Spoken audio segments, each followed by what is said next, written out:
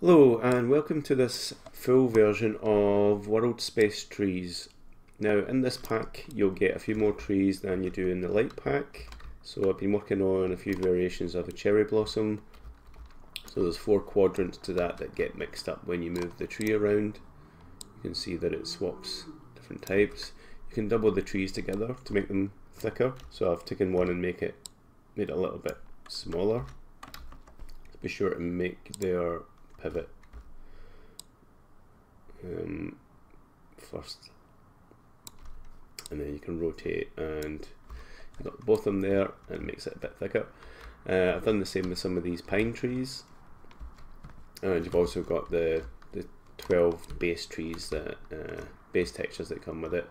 Now I've added some post-process in this, and I've also added a directional light that rotates.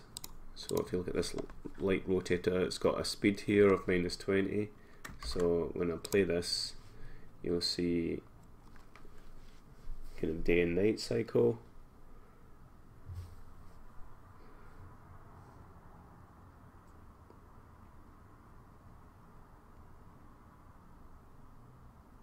And I've also got post-process on the camera here. So I've got anti-aliasing, ambient occlusion, I've got some motion blur, just a little bit, not too much, and got a little bit of color grading. Don't need any bloom or anything like that, just motion blur, a little bit of color grading, and really I just amp up the exposure and the contrast. That's the only 2 things I really bother with there. Chromatic aberration just gives that kind of wild edge, so I just like that just a little bit. And vignette, you can see, gives that kind of extra eye. I do like using like dark blues for some reason, and it looks quite nice.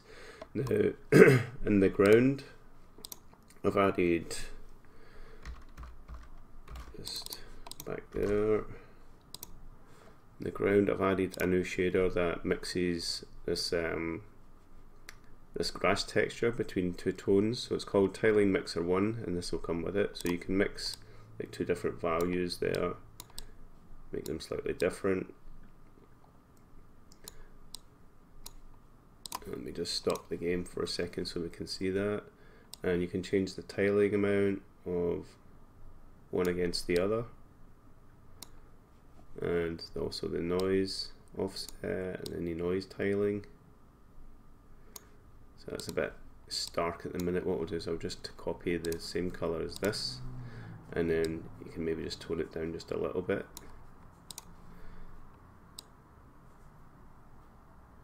And it just helps break things up a bit.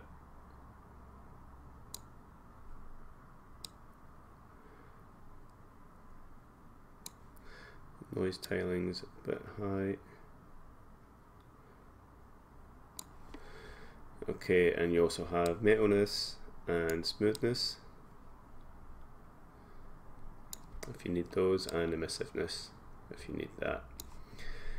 Okay, so I'll be working on a few extra things in the next few days. I'll be looking to add more leaves plus a little bit of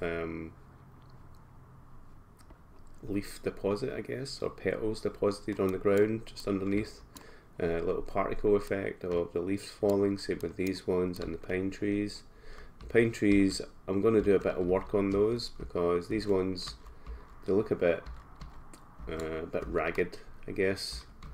A little bit like broken pine trees, but I like the cherry blossoms turned out quite nice, and these ones are still quite good.